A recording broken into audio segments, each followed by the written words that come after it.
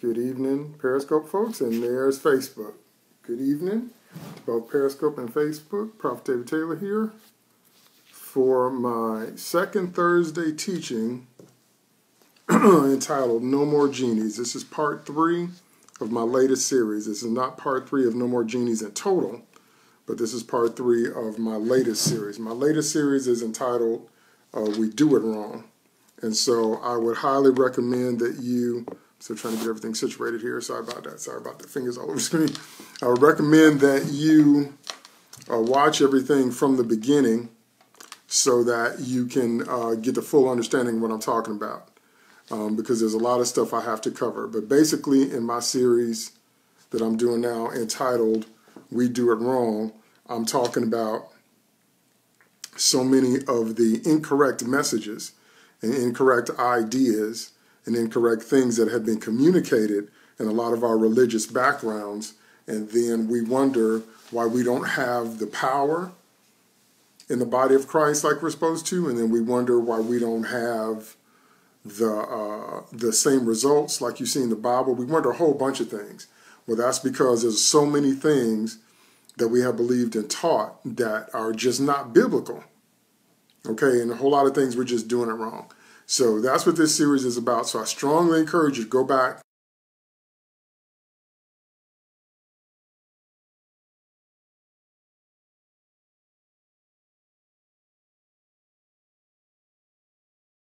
It's 1, 2, and 3. And like I said, definitely start from the beginning so you can understand, because I break it all down in detail. Because we're going to jump in. I'm going to pick up where I left off last time. So you definitely have to watch the whole series to understand everything I'm saying in context. Okay? All right, let's have a word of prayer, and then we're going to jump right in. Father, in the name of Jesus, I come to you thanking for an opportunity to come into your throne room by faith. We have access to you by this grace in which we stand because of Jesus, and rejoice in hope of the glory of God. So, God, we just bless your name. We bless your name. We honor you. We magnify you.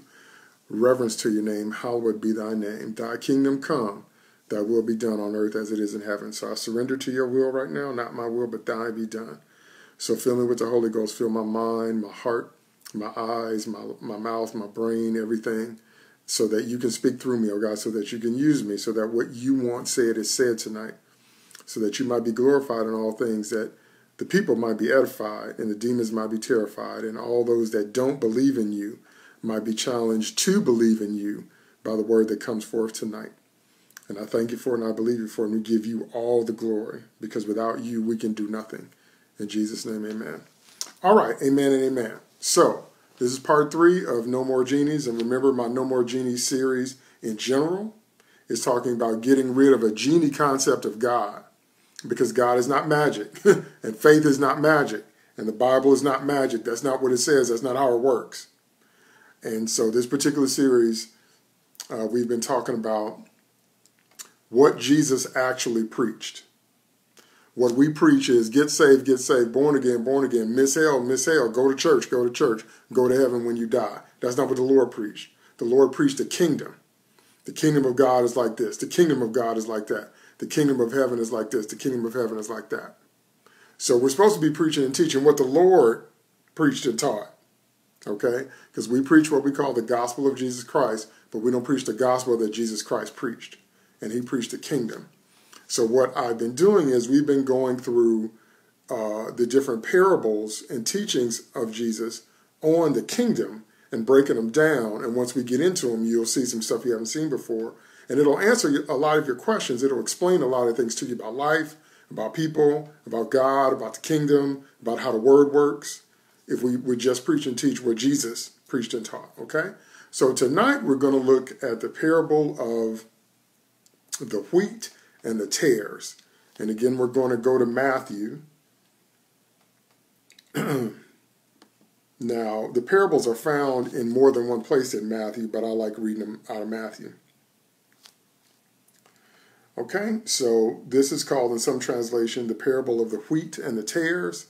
Some people call it the parable of the weeds.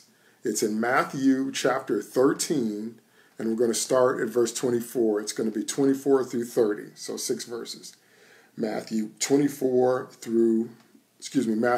13, Matthew chapter 13, verse 24 through 30. The parable of the weeds, or the parable of the wheat and the tares. Okay, and I'm reading out of the NIV version.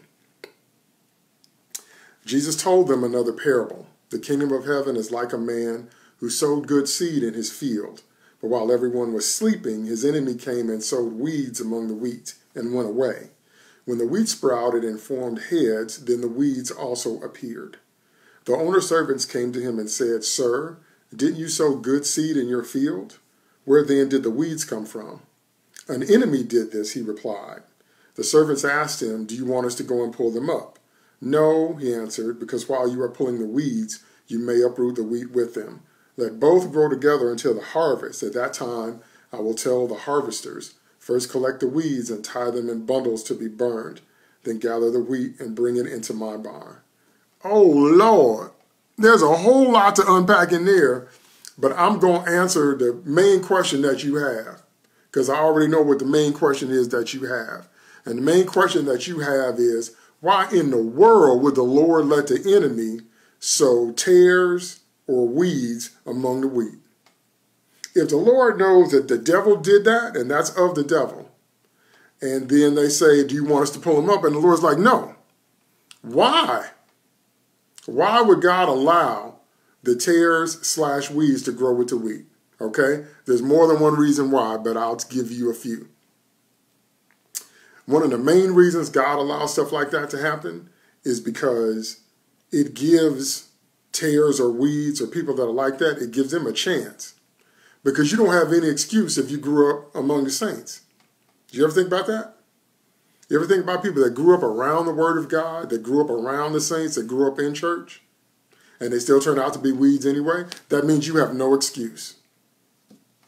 It's different from somebody that was never exposed to the Word and never exposed to the kingdom and never exposed to church or anything like that. But if you grew up around that, the Lord allows that to happen because He gives you a chance.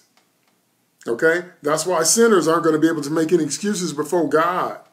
When they stand before God talking about they didn't know, yes, you did know. If you grew up around the wheat, yes, you did know. If you grew up around the Word, yes, you did know. You just have the devil in your heart. Okay? That's number one. Number two, God allows that because, hey, how are you? Because God uses that to test His people. Because many times people that ain't right will test you. And what a lot of people don't understand about testing is not designed to destroy you. That's temptation. That's the devil. And the Bible says clearly that God does not tempt us. God does not tempt any man. Neither can God be tempted by evil. In other words, God has no desire for evil. Evil doesn't have any appeal to God. If you put evil in front of God, He don't want it. That's temptation. That's the devil. But God will test you. But the reason that God tests you is not to destroy you. The reason that God tests you is to bring the best out of you. Because the best out of you only comes through testing. It can't come any other way. It's the same way you build muscle. The only possible way you build muscle is through resistance. Okay? So you got to tear those muscles down by using them against something that's stronger than you are right now. And when those muscles rebuild, they rebuild stronger, and that's how you gain muscle mass. Okay? And so reason number two, God allows that to happen because God will use people to test you. Because if you saved and you want to be saved, don't nothing test you like a bunch of phony people that look like they saved, but they're not. Okay? That's number two. Number three, when He talks about let them grow together to the harvest, to the proper time. At that time, I'll tell the harvesters, first collect the weeds. I stopped by to tell you what a lot of unbelievers don't know is that God keeps records. If you know the Lord and you know the scriptures, you know that about God. But if you don't know the Lord and you don't know the Bible, you don't understand that God has detailed records about the minutia of your life. And when I say minutia, I mean like the number of cells in your body, like how many cells you lose in a day and how many grow back. And if you got hair on your head, how much hair you got on your head. And they're not counted, they're numbered. So God actually has a number for all of the hairs on your body, your mitochondria, how long you're going to live, every word you say, every beat of your heart, every word in your tongue, every thought in your brain, God actually writes that down. And if you don't know the Lord, you don't know that. And so when God allows stuff like this to happen, it's so that when He judges, He will have a record that you cannot argue with. How are you going to argue with a record? Many times people don't understand that's why God allows things to happen, because everybody thinks that the Lord should stop certain things from happening. But the Lord is the righteous judge. And when the season of judgment comes, the Lord is always going to judge you based on your record. This is what people don't understand. The Lord is going to judge you based on what you say and do. And he's going to judge you based on your motives, the thoughts in your heart, why you do what you do, because he has records of all that.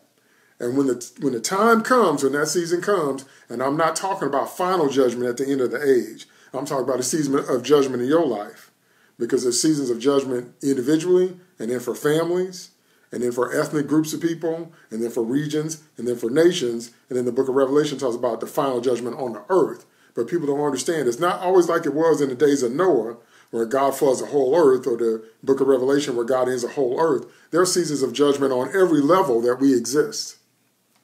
When your season of judgment comes, the Lord's going to come with his records.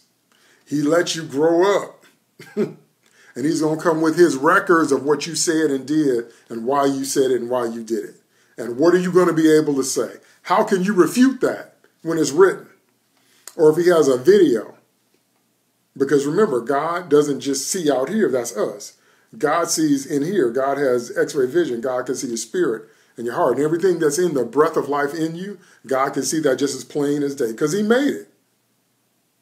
You see that? So that's, three of the main reasons that the Lord allows stuff like that to happen, because a lot of people feel like that it shouldn't be that way, but the Lord says the kingdom of heaven is like this. Okay, so I just gave you three of the main reasons why. Now we're going to go back and look at the scripture a little bit more closely. Jesus told them another parable. Now remember, I explained to you, I'm back in verse 24, Matthew 13:24. Remember, I explained to you that the reason, or one of the reasons that the Lord ministered in parables is because stories, parables, analogies are timeless. And the Lord knew that his word was going to go forth for the rest of the age.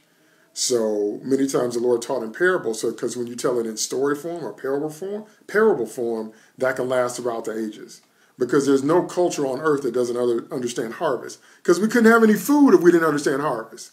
There's no culture that doesn't have words for seed or weeds or harvest, all that. See that? Because stuff like that is timeless. And it's cross-cultural, everybody can understand it. So Jesus told them another parable. The kingdom of heaven, there's his true message. The kingdom of heaven is like a man who sowed good seed in his field. Stop. The seed of the word of God is good.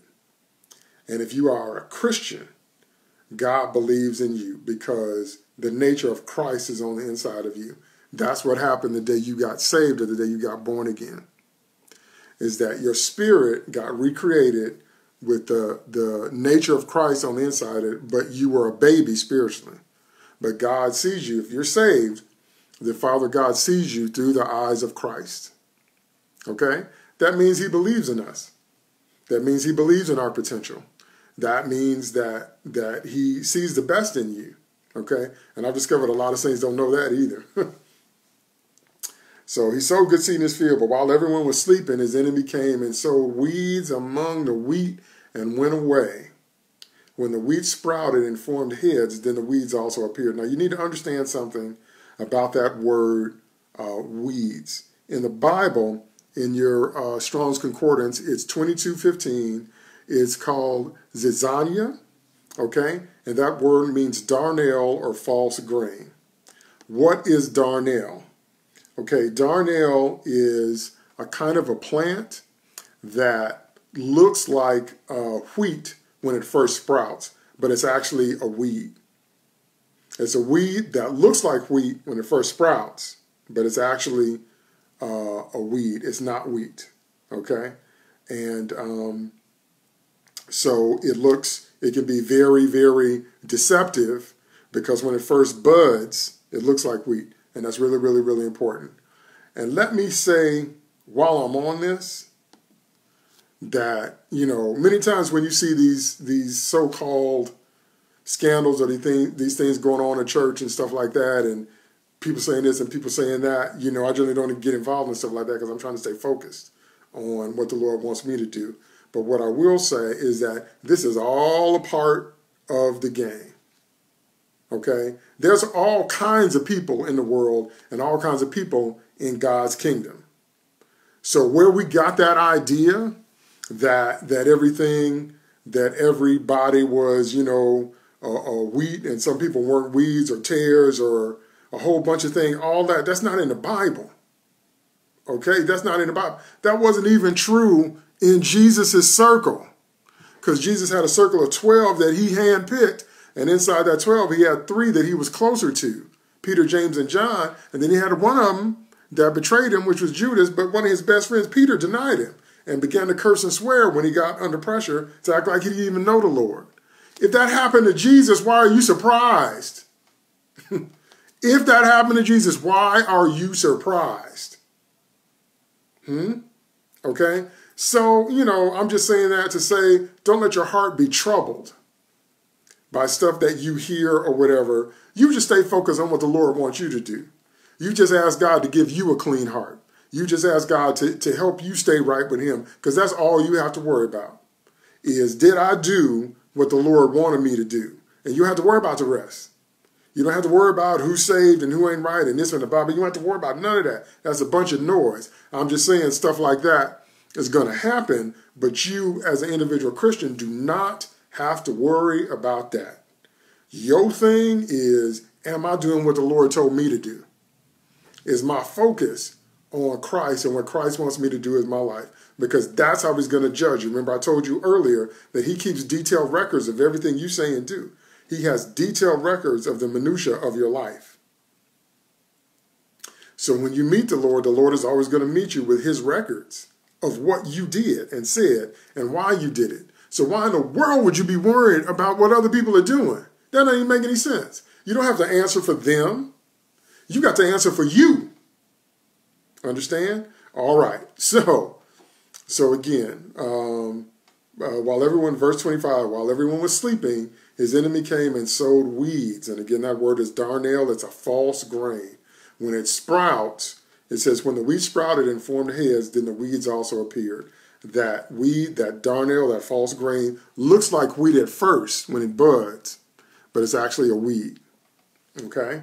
So he says, the owner's servants came to him and said, sir, didn't you sow good seed in your field? Where then did the weeds come from? He said, an enemy did this. Oh, Lord. Now, that word enemy there has a bunch of different meanings, but one of the meanings is adversary. Now, if you didn't know, the name Satan means adversary. So the Lord says an enemy did this, an adversary did this. That's the devil. Okay?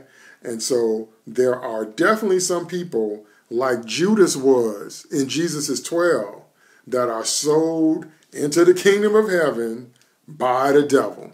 Boom, I know your mind just exploded. People that come from the devil, ain't right or whatever, trying to mix in with the saints. Trying to mix in and grow up and look like a Christian, look like a wheat, look like all that while they're growing up. And the devil plants them, the Lord said, while everybody's sleeping. And so that's why many times people don't understand why there's, sometimes confusion or ugliness or some of the things that happen in a congregation, because you think everybody there is wheat. No, they not. The Lord just told you that they not. The Lord just told you that the devil makes a point of sowing some weeds among the wheat while everybody sleep.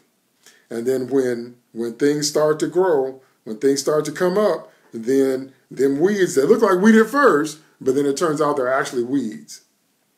Okay? And so the Lord says, the devil did that, adversaries do that. The servants asked him, do you want us to go and pull them up? He said, no, because while you are pulling the weeds, you may uproot the wheat with them.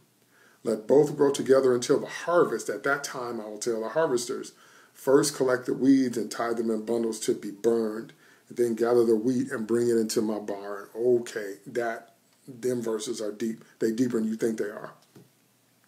So the Lord said, no, he answered, because while you are pulling the weeds, you may uproot the wheat with them. Do you know partially what that's talking about? That's talking about judgment and destruction. Okay? When the servants asked Jesus, the owner's servants, he's talking about angels. Okay? So the Lord is saying that if the Lord just released angels to just destroy something, they might destroy us. And unless, he separates us out first. And what I mean by that is that if judgment is going to fall on a city, in a city there will always be righteous and wicked people.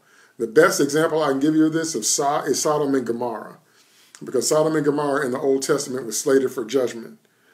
Because they were not living right in the eyes of God. They were living carnally. They were living wild. They were completely out of control. They had no standards, no boundaries. They sleep with anybody. They rape anybody. They were living like animals. And God was going to destroy that city. But then Abraham intervened and interceded with God. And God said if he started with, I believe it was 20 righteous people or 25. I don't remember. I have to look the story up. But anyway, Abraham bargained God down to 5 righteous people. He interceded and got God to agree and asked the Lord for his mercy and said, if you can just find 5 righteous people, will you not destroy the city? And he could not find 5 righteous people in Sodom and Gomorrah, so he sent angels to destroy it. But what did they do? They got Lot and his family out first. That's an example of this. That's when judgment and destruction is coming. It's the saints of God that hold it back, and God is not going to destroy a situation or a city and all that and leave us in it. He's going to separate the wheat from the tares or the wheat from the weeds so that when all the destruction is falling, it don't fall on the actual wheat, the actual believers. That's how deep this is. So he says that both grow together until the harvest. At that time, I will tell the harvesters. That's what I meant when I said earlier that there are seasons of judgment. But there are seasons of judgment on every level that people exist on. There's individual judgment. There's judgment on families. There's judgment on neighborhoods. There's judgment on cities. There's judgments on ethnic groups of people. There's judgment on states and regions. There's judgments on nations. And then there's global judgment on the whole earth. And one example, like I said before, of global judgment is Noah, when God flooded the whole earth and wiped everything out down to one family. But many times when people think of the judgment of God, they think about it on a grander scale, like the global judgment of Noah, or like when God judged Egypt to deliver the children of Israel from Egypt, when God judged Pharaoh and sent the 10 plagues of Egypt. And each one of the plagues was designed to put down and refute and show dominance over one of the false gods that the Egyptians worshipped. That's why the plagues were what they were. So every plague that God sent against Egypt, he was putting his foot on one of the false gods that the Egyptians worshipped. So many times people think of judgment, they think of it like that. But there's individual judgment in your life. So in other words, you're going to hit points in your life where time is up. What do I mean by that? I mean, because you hear me say it all the time. Whatever God wanted you to accomplish for that season, time's up. You had all the time God is going to give you, and then he's going to come judge you. Okay? If you did what you were supposed to do and got your assignments completed on time and you're in sync and in step, and you did what God wanted, then you get a well done. If the Lord comes to judge you and your work isn't finished, or you took what he gave you and buried it, like in the parable of the talents, we'll get to that later, where you didn't do anything with what God gave you and you just sat on it, the Lord calls that wicked and lazy. And the judgment there is God is going to take what he gave you and give it to somebody that's being fruitful and productive. That happened in the Bible too. That happened with King Saul and King David. So that's what I mean when I say you have to understand that when you read a parable about like this is not just talking about the big, explosive, fancy, dramatic judgments like we see with the floodwaters of Noah or the burning of Sodom and Gomorrah or, the major judgment at the end of the world it's talking about a season of judgment which is going to come for you individually. You heard me say it earlier because the Holy Ghost gave a prophetic word about there's some things we need to get done for the summer. So we are already in August 8th. That means when August 31st hits, there's certain things we need to have done. Because when September hits, there's going to be a whole new everything. Whole new word, whole new prophetics, a whole new season. So you need to get your summer work done while it's summer. That's what I'm trying to say. And then sometimes some saints just don't make the cut. Sometimes some saints just don't make the cut. Sometimes their time is up and they die. Sometimes whatever it was God wanted them to do, or whatever it was God had in their life, or whatever season they was in, they hit that cutoff point and they leave. They don't get to hang around for another season. Sometimes the judgment is, if the judgment is negative, because remember, if you do what you're supposed to do, you're going to get a well done. Thou good and faithful servant, enter thou into the joy of thy Lord. And what that means is that God's going to take you to the next level. God's going to, if you master what the Lord wanted you to master in that season on that level, he's going to bless you and take you to the next level and give you more. More grace, more anointing, more prosperity, more wealth, more relationships, more influence. He's going to increase you if you pass your tests. But sometimes if you don't pass your tests, especially if you've been walking in unbelief, sometimes when God comes to judge, he will consign you to the wilderness. Oh my goodness. And you will never make it into the promised land. What do I mean by that, and what does that look like? What I mean is, just like in the scripture, that first generation that came out of Egypt under Moses, they got to the edge of the promised land, the land that God wanted them to take and possess and own, and told them he was going to be with them to kick out the people that were currently in the land, and they were going to take it over, and it was a land flowing with milk and honey and big bunches of grapes and raisins, and they would never be slaves again, and they would never lack again, and it was going to be great. And they got to the edge of the promised land, and they did not believe God.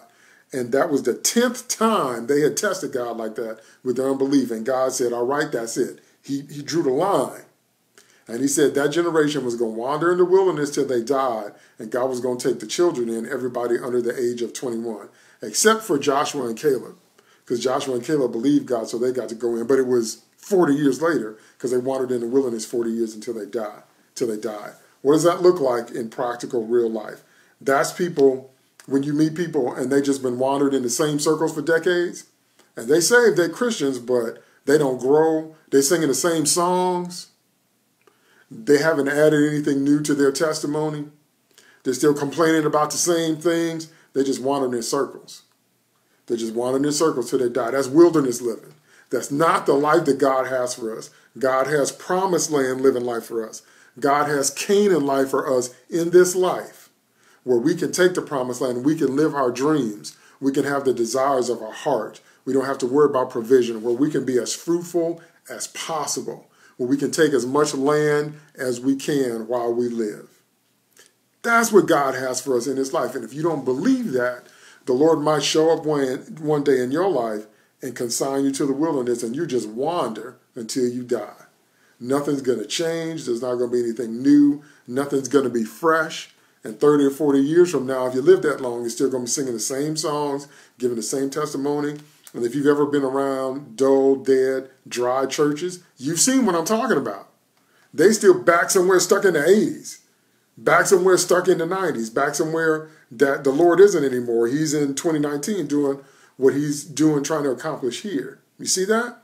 That happens to far more Christians than you think, where they just don't believe God has more for them in this life. And if you tell God that you don't want to go forward, he might show up when it's time to judge you and just make you wander till you die. That's wilderness living. Those are called wilderness Christians. And God allows us to see them for a negative example. In other words, God is saying, don't be like that. Don't disbelieve me so much till you push me to the point where I consign you to the wilderness, because then you're just going to wander till you die. You're going to never see the promised land. You might live long enough to see your children grow up to do what you were supposed to do. You might live long enough to see your children inherit what you were supposed to inherit. That's not the way to live, and that's not the way to die. The way to live is to follow Christ into your dreams, into the fullness of the promises he has for you, into the fullness of his kingdom, which is why I keep telling you, we're supposed to preach and teach the kingdom. Okay? We're supposed to preach and teach the kingdom of heaven, because we don't want to have that kind of judgment on our lives. We want to follow Christ all the way. We want to get the fullness. Do you know why? Why in the world would Jesus go through that kind of a brutal death if he didn't want you to have exactly what he says in John 10:10, which is life and life more abundantly, life in fullest measure? If you get behind there in the Greek, that word says bursting with life, bursting so much you can't contain it. life just, springing forth, just bubbling up. That's the kind of life the Lord wants you to have. And that's the kind of life that he died for you to have. And if you tell God no, then when the season of judgment comes, why do you think sometimes so many saints just drop dead? Okay, that's like Ananias and Sapphira. They lied to the Holy Ghost. Whatever you playing games with God, you ain't being real with God. God is not playing games with you. If you think your relationship with God is some kind of joke or some type of game, you are in for a rude awakening, because that is not the truth. Because Father invested the life of his Son into you. The Son invested literally his life's blood into you. And then he sent the Holy Spirit and the Spirit of God to invest himself in us every day. He gives us gifts, grace, anointing, wisdom, insight, word of knowledge, healing, power of deliverance through Jesus' name to cast out demons. The apostolic, the prophetic. How much does the Holy Ghost give us every day? You know why he does that? Because he wants us to grow and become all that we're supposed to be in Christ. That's why Jesus uses so many parables that have to do with living organisms, with live things that grow, because he's trying to show us the analogy of what our lives are like and what his kingdom is like. So it says, let both grow together until the harvest. At that time, I will tell the harvesters, first collect the weeds and tie them in bundles to be burned. Then gather the wheat and bring it into my barn. Okay. You need to understand that if you are a believer, at some point in your life, there's going to be some separation. Good gravy from the Navy. I know we don't like it. I know we don't always understand it, but the Lord just told you that when the harvest season comes, until the harvest, there's going to be a time where God comes back and looks on what he sowed, and he's going to take the weed out. He wants the productive part. He don't want the weeds. He don't want the people that just look saved on the surface, but they're really weeds from the devil. That's not coming in. Okay? So the Lord says, first collect the weeds and tie them in bundles to be burned. There's going to be a separation. Now, somewhat in a practical sense, because, I always like to give practical examples. I don't ever want you to get hung up on a concept or a precept and you can't apply it to your life. In a practical sense, what that means is that you will have noticed, if you've been walking with the Lord for, I'll say, over 2 years, if you've been walking with Christ, you will start to notice that some people are just going to start to fall away from your life. And then some people are going to be antagonistic towards you. That's that weed stuff manifesting. Because they don't want nothing. They just look saved on the surface. They just look a certain way on the surface, but inside the substance is weed. They're tares. They're not wheat. And the Lord says there's going to come a time where he's going to collect the weeds, that stuff is going to be separated out from your life. Because there's some people you're going to have to leave behind. Don't you know that when God is ready to take you to the next level, that is going to bring a natural separation from you and some of the people you know, sometimes people you've known for a very long time. Do you know why? Because they do not believe God on that level. They're not going. So they're not going to be in your life anymore. I'll give you a practical example. If you're one of those Christians that don't believe in speaking in tongues and don't believe in the prophetic, and you're around a bunch of people that don't believe in speaking in tongues and don't believe in the prophetic, and then one day you get an anointing, one day you get an encounter, one day you get a revelation, one day you get a visitation from the Lord, and all of a sudden you get filled with the Holy Ghost and the tongues start to flow, and then your prophetic starts to flow. Them same people, them same Christians that you hung with all that time, they're going to say, well, we don't believe in all that. Well, it don't take all that, and y'all going to separate.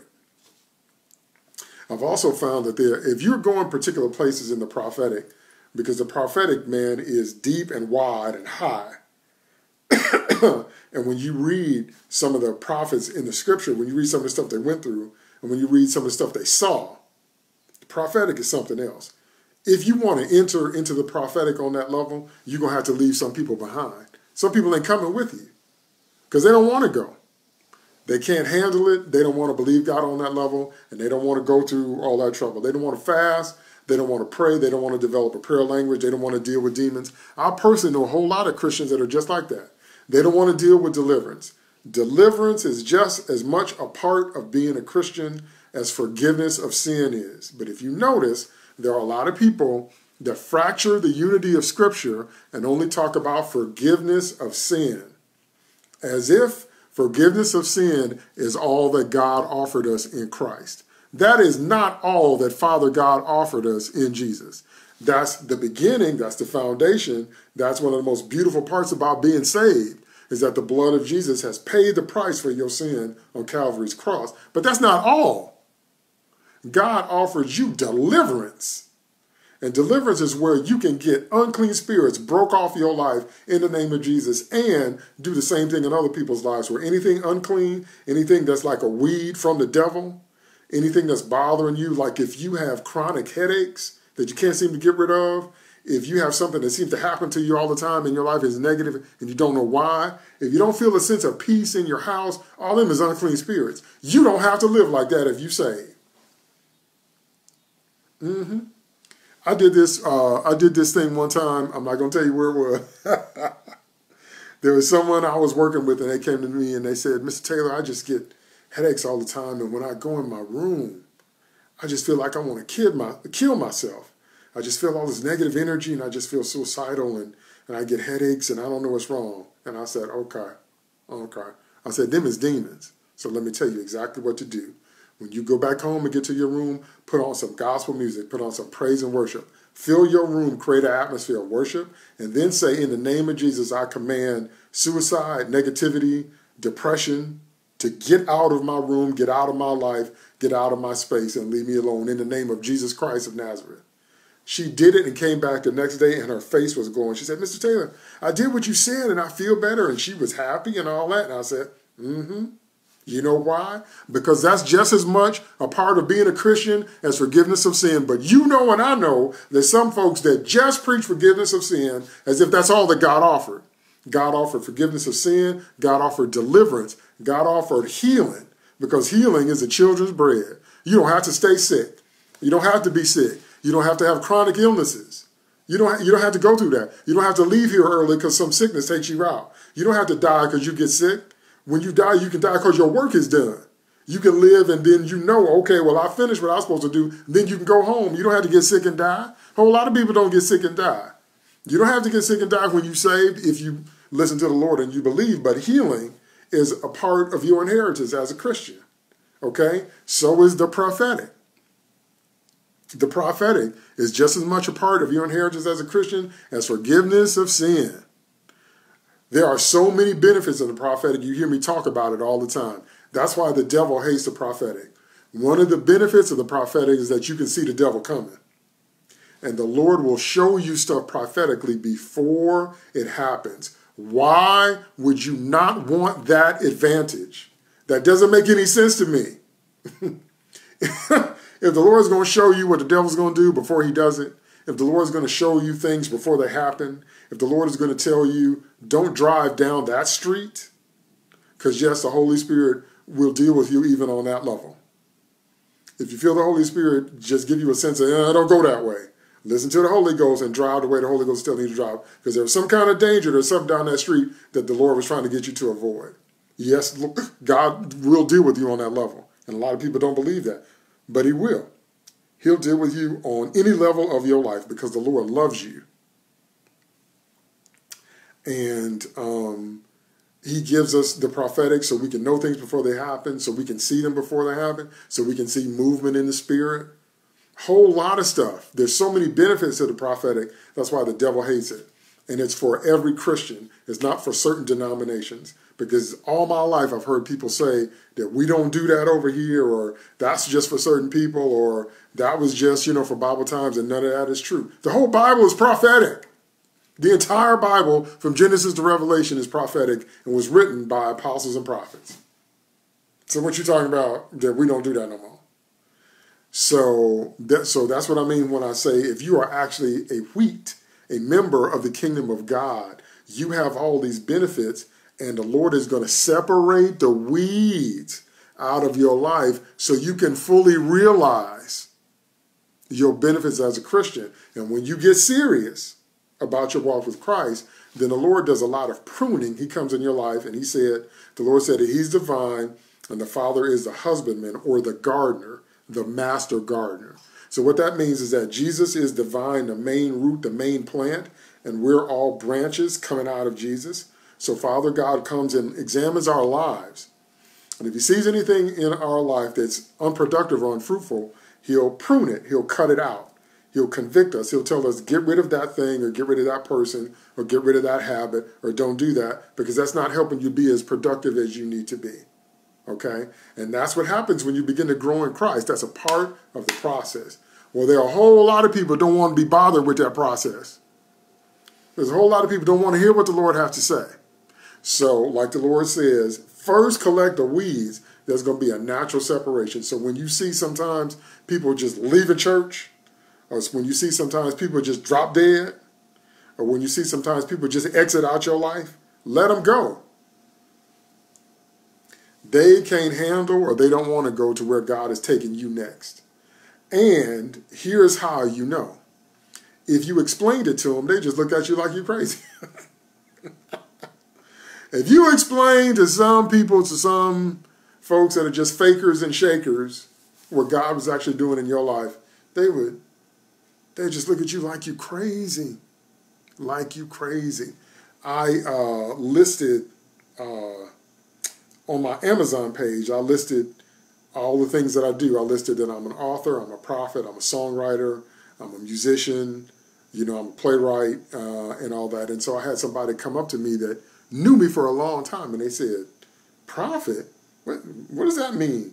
What do you mean you're a prophet? And so I explained it to them, and then I told them about some judgments that were happening in America, and I told them about some stuff, and they just looked at me like, okay, Dave. They looked at me like I'd lost my mind. They gave me that condescending look, like I was, cuckoo for Cocoa Puffs, and they were just condescendingly going to tolerate me because, I obviously had gone off my rocker, they thought.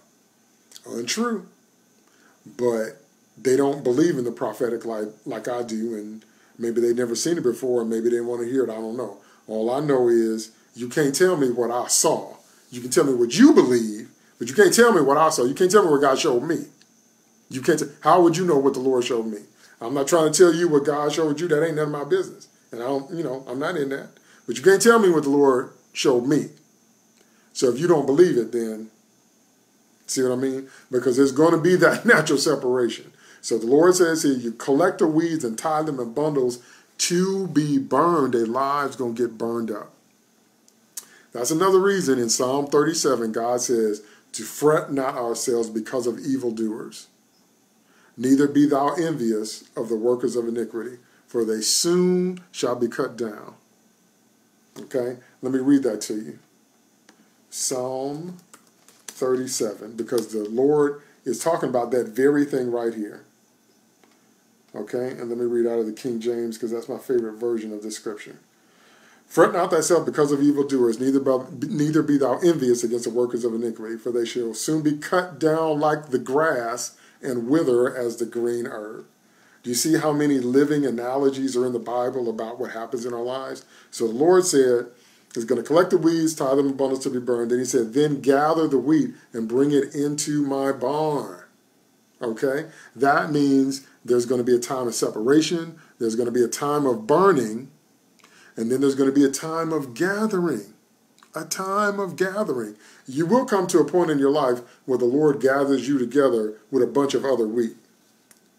You will come to a point in your life because the Lord is going to want you to be around people that can help feed you and help you grow and all that. You will come to that point as you walk with Christ long enough. So you can't be surprised when you see all this other stuff happening, because the Lord said his kingdom is like that. Because I know, just to keep it practical, just to keep it real, I know that many of you listening to me have been in situations where you've been in churches and you met people that are just as full of the devil. They so full of the devil, it's kind of shocking. It's like you meet them and you encounter them and after a while you begin to see by the way they talk and the kind of stuff that they do, they just as full of the devil. They full of the devil in church, and people like that are the people that go to church every Sunday. Now, I don't mean everybody that goes to church every Sunday is full of the devil. I mean people that are full of the devil are faithful. It's amazing because they ain't going to miss a service. They're going to be there when the front door open. And you meet them, And it takes less than 5 minutes, and you can't believe they just as full of the devil. They're just as full of the devil, and they in church every Sunday, and they always shouting, and they always loud, and they always amen, pastor, blah, blah, blah, blah, blah, at the top of their lungs and all that. And they just as full of the devil. And the first time you see that, that's shocking. But Jesus said his kingdom is like that. Jesus said that the enemy comes and plants some weeds, even though God is sowing good word and God is sowing good people. The Lord said in his kingdom, the devil try to sneak in there, and the devil plants some weeds and some tares. And the Lord said, let them grow for a while until harvest time. And I guarantee you, when harvest time comes, them same folk, they're going to get exposed, or they're going to get tied up and burned. They're going to be out the picture. But sometimes when you meet them, you're like, up in the house of God, just as full of the devil. But remember, that was Judas Iscariot. He was one of the 12. And the Bible says clearly that the devil put it in his heart to betray Jesus. Just as full of the devil, walking with Jesus. So the reason I'm laboring on that point is help you to understand to not be surprised when you see that. Because the Lord says the kingdom of heaven is like this. That the Lord says that I'm sowing good seed, I'm sowing good word, and I'm sowing good people. Because you know there's some people that God brought in your life that haven't been nothing but a blessing to your life from the day you met them. That's from the Lord. Because my pastor just said God gives good gifts. That's right. God gives good gifts. That's from the Lord. But mixed in, mixed in with your experience is some folks that's so full of the devil, you can't believe they would have the nerve to call themselves a Christian and be in the house of God and act like that. And when you see it, you're like, what the world? But the Lord said his kingdom is like that, that while we sleeping, while everybody was sleeping, the devil come and sow weeds among the wheat. And that's why you are always going to find some people like that among the saints, because the Lord said his kingdom is like that. So I say that to you to help you to not be surprised or discouraged. Don't let yourself get discouraged when you discover the truth of this parable, that there's weeds among the wheat, that there's tares among the wheat, because the Lord said it's like that. And the Lord said what's going to happen is he's eventually going to send some angels to judge that whole thing. And he's going to separate. He's going to separate. He's going to separate. The weeds going to get tied up, and they're going to be burned in bundles, and the Lord's going to gather the wheat into his barn. Okay? So when I first read that, I said, well, Lord, I just want to be a wheat. I just want to be a wheat. If that's the fate of the weeds and the tares, I don't want to be that. I don't want to be somebody that looks saved on the top. But the devil's in my heart. So purge me, prune me, get anything out of me that offends you, that's not like you, so that when harvest comes and it's time to separate, I'm with the wheat and I get gathered into your barn, because that's where I want to be. You see what I mean? I don't. So that's what I mean when I say, so I don't want you to be discouraged. I want you to be encouraged. This is a part of the process because the Lord said it was. Now do you see why we need to preach and teach the kingdom of God? Now do you see why we need to preach and teach the kingdom of heaven? Because it's what the Lord taught. So now the next time you're in any kind of situation with a whole bunch of people that say they saved, the next time you see some people that just look saved on the top, but they full of the devil, you understand that the Lord already told you that that happens in his kingdom. And don't worry about it, because it's not harvest time yet. Don't worry about it, because he's not worried about it, because he said, let them grow together. The Lord said, if I send angels down there to judge, they might mess up the saints, so don't worry about it. And when judgment time comes, I'm going to separate first. You see that? Does that make sense now? And again, last thing I'm going to say, and then we're going to move to the next section, is that's another reason why, you want to be loving and you want to be kind, but you got to watch who you fellowship with. Because I don't want none of what the weeds and the tares are into to get on me. Because understand this very specifically. Whatever you're into, there's a spirit behind that thing. There's a spirit involved with it. Because there's a natural component that you see out here on the outside with these, but there's a spiritual component that you have to see with the eyes of faith. Whenever you get involved with someone, whenever you are around someone, you start to pick up a little bit on their spirit. How do we know that's true? Haven't you ever noticed that when you hang around with your best friend, y'all start using each other's phrases? Because your best friend got some catchphrases. They got some stuff they say all the time. And if you hang around them long enough, you find you start saying it too. Your pastor, your apostle, your prophet, the spiritual leader of your church, you notice they got some catchphrases. And when they preach and when they prophesy, there's some stuff they say all the time. And you'll notice after a while, after you've been sitting underneath their ministry, you start saying it too. Your spouse. If you're married, if you've been married any length of time, after a while they say y'all start to look alike. And after a while, you notice you can finish each other's sentences because you know what they're going to say before they say it. And after a while, your spouse got some catchphrases. Your spouse got some stuff they say all the time. And then you start saying it. And then your kids say it. Do you know why? Because you start picking up the spirit of whatever you hang around. So that's why you got to be careful about who you fellowship with. That's why I tell you all the time, do the test of a prophet on me, because the Bible says if what the prophet says doesn't come to pass, he's spoken presumptuously, don't listen to him. Because I don't care if you test me, test what I say, because that's what the Bible says, and I'm submitted to the Bible. I say, yes, Jesus. The Bible said this is how you test a prophet. Does his word come to pass? Does life bear it out? Does life show you, does it happen like they said? That's how you test a prophet. That's why you don't have to be taken advantage of by people that say they are prophets. Test their word. I tell that to my own kids. I said, test my word. Test Dad's word. You don't have to take it just because I said it. Test it. And see if it don't happen just like I said it was going to happen. And every time. So that's what I mean when I say you got to be careful who you fellowship with, because now that we know that there are weeds, and now that we know that there are, all that false grain among the saints, you got to be careful who you fellowship with, because you hang around people long enough, they're gonna breathe what they're into onto you. And so who you want to hang around is people that are increasing your anointing. Who you want to hang around are people that see the best in you and bring the best out of you. When they see you, they got something good to say. When they see you, they're edifying in some way. You feel better after being around them. You, because of their influence, you have become more godly. That's who you want to hang around. People that God is using to bring the Christ in you out. That's who you want to hang around. But there are them other folks, love people and be kind, but you can't be staying in the vicinity of the weeds. You can't be hanging around with people like that, because eventually they're going to pull you into what they into. Okay? And I don't want to be into anything that the Lord don't want me in. Okay? Because I understand how spiritual things work, and if you hang around something long enough, it's going to get in you. It's going to get breathed on you, and then it becomes a part of you. Okay?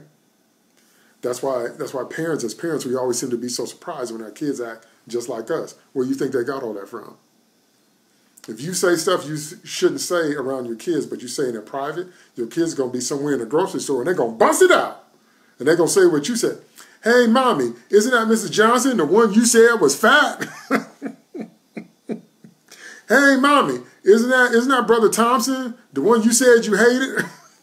It's not funny. But the kids do that. You know why they do that? Because kids don't have any discretion. They don't have any social skills. With kids, whatever come out. They heard you say that. You on the phone gossiping about some folks, and you do it in private, but your kids heard you say that. They're going to wait till you get somewhere in public and it's coming out. By that flip, if your kids see you do something righteous, they're going to go somewhere in public, and then their faith going to come out. I've seen that too. If your kids see you have faith at home, then they're going to have faith in public because they saw you do it. See what I mean? So that's why if you're going to be a wheat, be a wheat. Be a wheat all the way, and hang around other wheat so you can absorb that anointing and so you can be edified. Don't be hanging around the weeds, because you don't want none of that to get on you or your family. Do you see what I mean? All right, amen.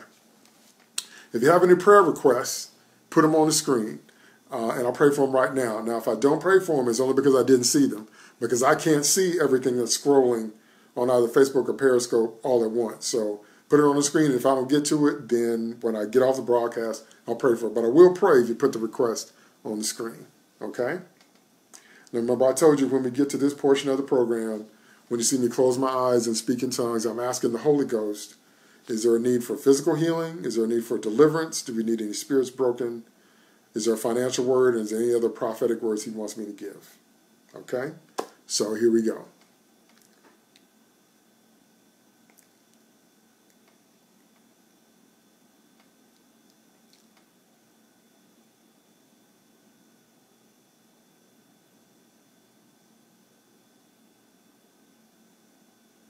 Okay. Okay. The Lord said he wants me to release a blessing. So all of you that are watching me live, all of you that watch my channels, Facebook Live, Periscope and YouTube, and all of you that financially support my ministry. Okay, I see that. I need a prayer for a house to rent. Okay. All right. Let me release this blessing. I'm going to get back to that prayer for a house to rent. The Lord said that I'm releasing a blessing on you, that the prophetic word is a blessing to you, that you're going to grow and that you're going to be edified, that you're going to move into prosperity, that you're going to move into the promised land. You're going to move into all that God wants you to have because you've been breathing in the prophetic word. So the blessing of the Lord be upon you, that you might grow and become all that Christ wants you to be, and that you might capture all the ground that God wants you to capture in your life, that you might make all the money God wants you to make, that you might walk in divine healing. Amen, Shalisha. God bless you, first timer. That you might walk in divine healing, that you might find the right person to marry, and that you might have a good and fruitful and Christ-like marriage, that you might find the right career, the thing that God wants you to do, that the blessing of the Lord be upon you because you have breathed in the prophetic word. That's what the Holy Ghost told me to say, to release that blessing. So in the name of Jesus Christ of Nazareth, the Son of the true and living God, I release that blessing upon you.